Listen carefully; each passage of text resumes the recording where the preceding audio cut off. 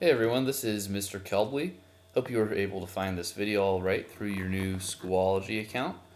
Today we're going to start talking about a new topic. We are going to be talking about Mendelian genetics, which is kind of a fancy name for something that I think you'll find very, very interesting. It's about how we pass on traits to our children, how you received the traits you did from your parents. So, just as a review of how these videos work, you're going to have notes to fill in. You're going to need to fill in anything that is purple, underlined, bolded, anything that looks like this if you see where my mouse is. You can pause, you can rewind, you can do whatever you need to so you can learn at your own pace. So, a little bit of review. If you're doing this podcast after what we did in class on Tuesday, you'll have already learned about this. If not, it's a brief review that'll help. So, genetics is basically the study of heredity. And heredity is how traits are passed from parents to offspring, which is the word for children. So, basically, genetics and heredity are very closely related. It's just genetics is the study of heredity. Also, another piece of review. This is from a while back now. A gene is a section of a chromosome. All this is made of DNA, remember. A gene is a section of a chromosome that is related to a specific trait, which is something that has to do with usually physical appearance. So, in genetics, you receive 2 copies of each gene, one from each parent. You have these 2 copies of each gene, and they come in different versions that are known as alleles. So here's an example. We're going to be talking a lot about flowers. We're going to be talking a lot about pea plants especially. The reason for this, as maybe you remember from class on Tuesday, is that Gregor Mendel, the person who invented genetics, studied pea plants. So for this example, flowers for a pea plant can be purple or white. So that means the 2 alleles for a pea plant are one white allele and one purple allele. Allele is just the name for that version. Alleles are represented by letters, like so many other things we've seen this year. So for example, we have a capital P for purple flowers, and we have a lowercase p for white flowers.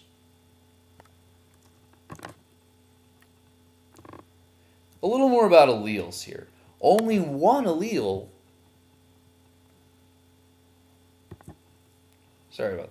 only one allele is ever expressed at one time. And what expressed means is it can be physically seen.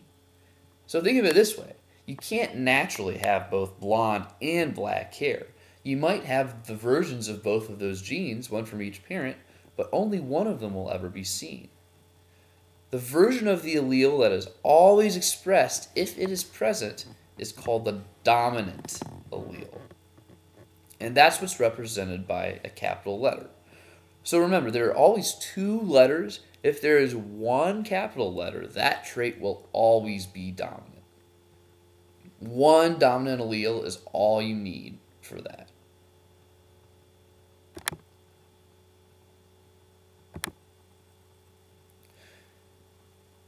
On the other hand, a recessive allele is the version of that gene that will only be expressed with another recessive allele. These are represented by lowercase letters. So the way this works, again, there are 2 different letters together at a given time. For the recessive allele to be shown, for you to actually be able to see it, you need to have both letters as lowercase. If you have a capital letter, the dominant trait will always be shown. So here's an example. Mr. Kelbley has blonde hair because he has 2 recessive alleles for blonde hair. So little b, lowercase p, lowercase b. If Mr. Kelbley had a dominant allele for black hair, he would have black hair instead of blonde hair.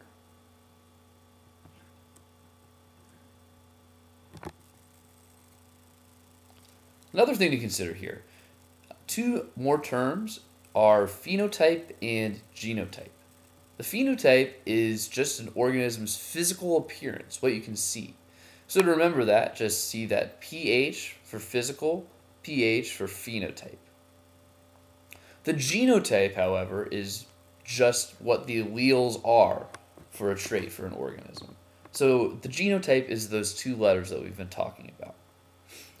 These are related because phenotype is determined by the genotype of an organism.